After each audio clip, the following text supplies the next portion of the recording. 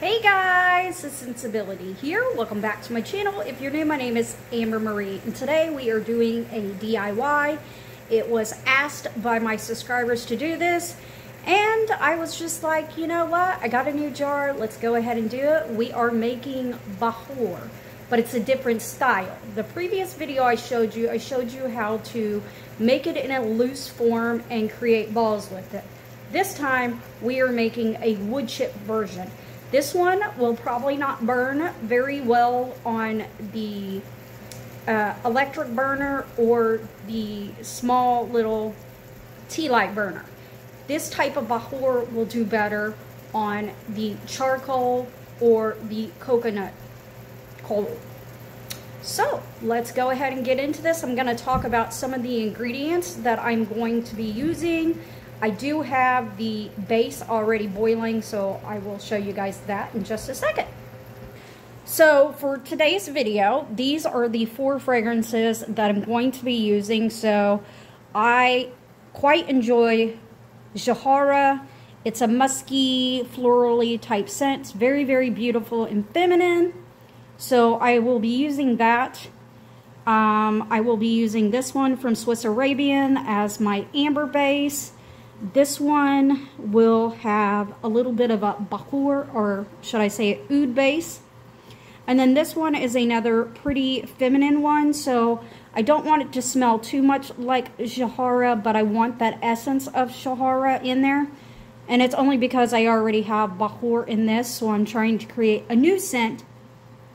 So this should mix with this, kind of give it more of a slight twist. And then I will be using vanilla bean powder right here to give it some vanilla scent. This is the type of sandalwood that I will be using. This big old bag here, I got it from Humani. I think it was like $15. I picked up 2. And then if we go over here, you will see I already have 3 cups of sandalwood chips. I really like Humani's chips because they're small, easy to work with. Then we have here the perfume bar I used in my previous video. This is the amber musk to give it more of an amber musky scent. And then we have some ground up resin here. This is just a mixture. I'm trying to get rid of my resins, so those are just resinous notes that the Bakhoor will have. I have my sugar, and then I have my powdered sugar, which I'm going to use towards the end to kind of help not make it sticky. So here it is, guys. It's starting to make a caramelized concoction here. I had to turn it up a little bit higher on my stove because this is an induction stove, so I have mine set to 8 right now. So what I've already put in there is 2 cups of sugar, 2 cups of water. It filled the entire pan, and slowly you're going to let it cook down until it becomes caramelized. Once it becomes all caramelized and ooey gooey, looking kind of like caramel syrup, that is when we're going to add the wood chips. So here we go. We have the caramel mixture going. I got to be quick with this, but the way you test it is you drop some on your countertop, and voila, it's hard. So it's ready to go. Let's go ahead and throw our 3 cups of sandalwood in here. Like I said, I'm going to try and do this one-handed. This is where you got to work kind of quick at.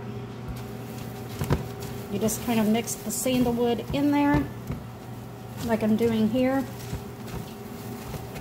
until it's completely coated. Okay, now I'm going to add in my resins because they will benefit from the heat. And I need them to kind of melt down some. At this point, I have my heat down to medium. And I'm going to keep on cooking it. Okay. Let's go ahead and add, this is that perfume amber musk bar that you can get from Manny. We're going to mix that in the best we can. Coat it all over. Okay. Next thing I'm going to add after this is some of the vanilla bean. Right here. This is vanilla bean powder. And I'm just going to add a little bit to it. That's it. Don't need to go ham on it, guys.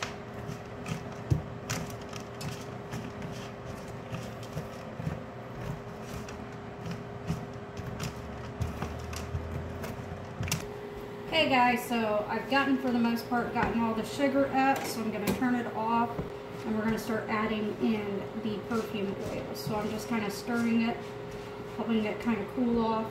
I'm just stirring it around, making sure I got every piece coated in the sugar mixture. Now, how do you determine how much perfume oil? Well, this is the fun part. You just do it based off the one that you want to be the dominant one. So I want the Jahara to be the dominant one. And yes, you use quite a bit. We're going to stir that one in. You can see it down at the bottom. We're going to just turn it down low. My next scent, which is Rue Amber. And this is going to give it an ambery scent. The next one I'm adding is the Malachite Iris, maybe. This one has a little bit of an oud scent to it, but not much. And then the next one is the contrasting flora, which is Attar Bakhoor to Jahara. So this is all I'm adding. I added quite a bit, guys, of that one.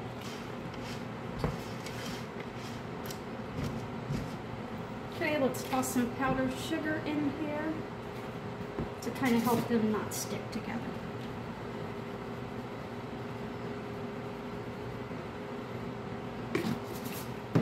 Sorry about the mess on the stove here. There we go. Now it should start separating.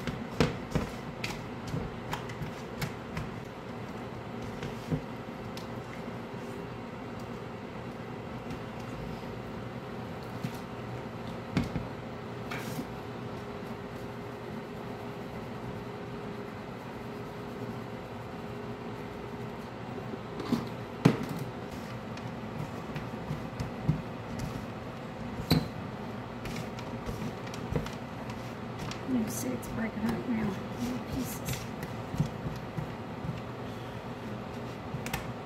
Powdered sugar. I've got to put a lid on that thing.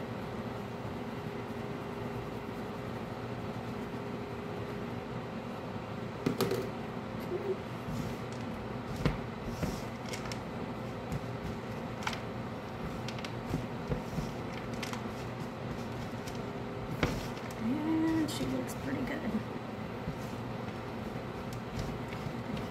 You can, in fact, afterwards, too, if you want, give it that powdered look, but I'm not trying to go for that. Which requires you taking it off the heat and dusting it. This thing's got enough sugar in it to last a lifetime.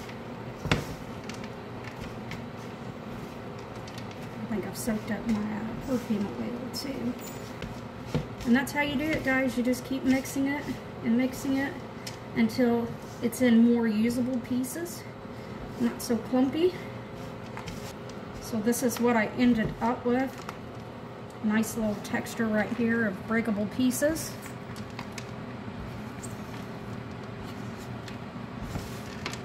So it's more easier to use. This Bakhoor should last, woo, quite some time. For me, a good year or two, because this is a lot of Bakhoor right here, and you only need just a little bit.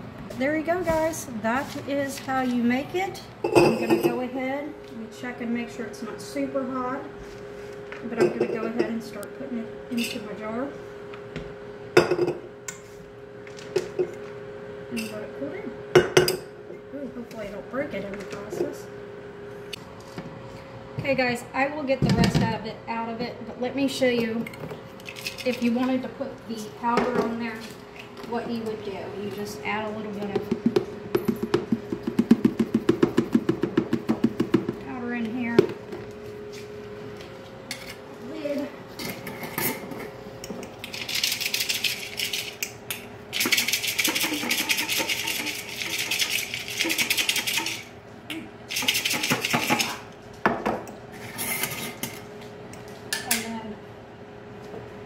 Bakhoor should start having the white powdery smell, or the white powdery effect to it. Hey guys, so it's the evening time now, and I'm getting out my Bakhoor. You may actually see the smoke coming because I am testing it out to see how it smells.